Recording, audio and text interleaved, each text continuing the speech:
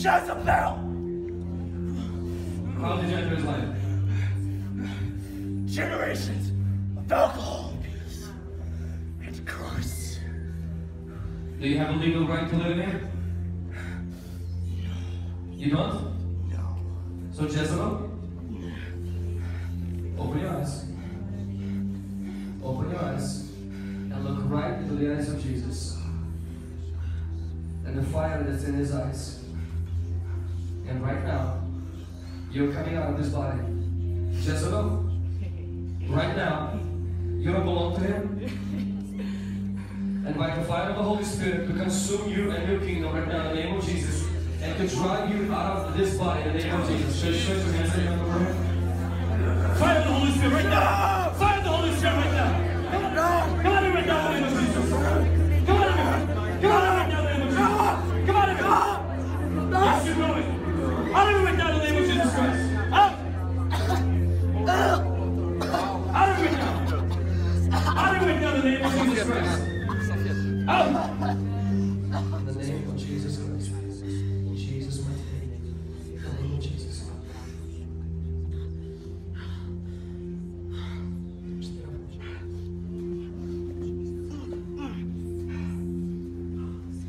Come on, let us put our hands together for Jesus Christ as he comes up on the stage. Come on, church, let's welcome him as he comes. Introduce yourself, your name, and where you're from. My name is Malik, and I'm from Spokane, Washington. So you drove all the way from Spokane to share your testimony? Come on, put your hands together for Jesus Christ. If you say 25 minutes is a lot, shame on you. Share with us your testimony. We've seen a video what God Almighty was doing in your life. Share with us how these things started and what made you to understand you were facing things that were just not normal. Well, it kind of all began even when I was a child. I accidentally stumbled across pornography that my father had, and this led into a life where I was addicted to pornography. And after I got saved, no matter how hard I would try, I would fast, I would pray, I would do whatever I could to try to break this addiction. But no matter what I did, it just wouldn't work. And then I realized this is something I need help from. I believe this is something that's demonic. And besides having the pornography addiction, what other things that you were experiencing that you were like, man, this is not normal?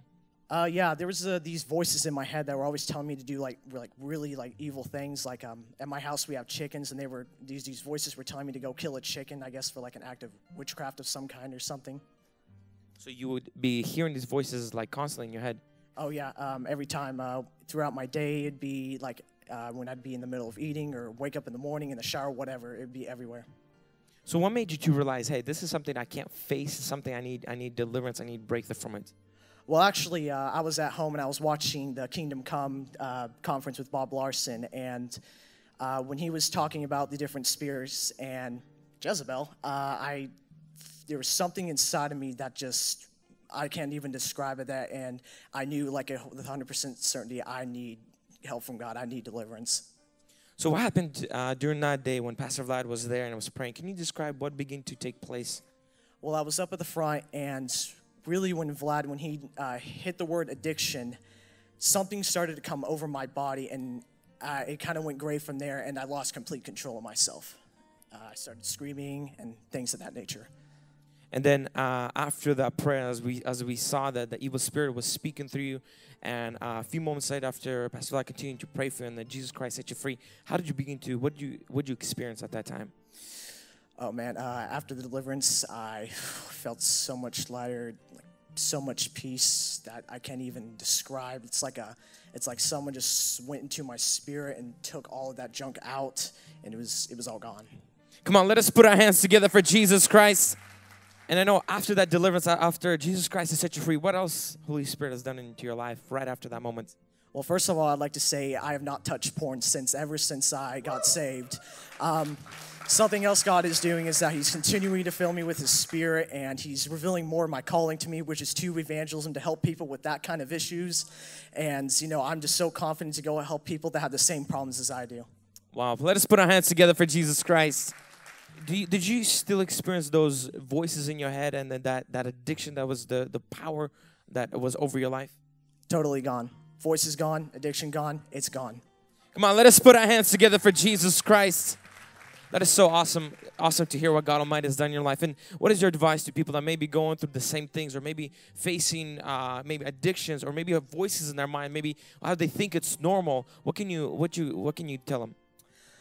I'm telling you that this is something that could be beyond your control, and that you need to call on to God for help. And I'm going to tell you that nothing is too big for Jesus.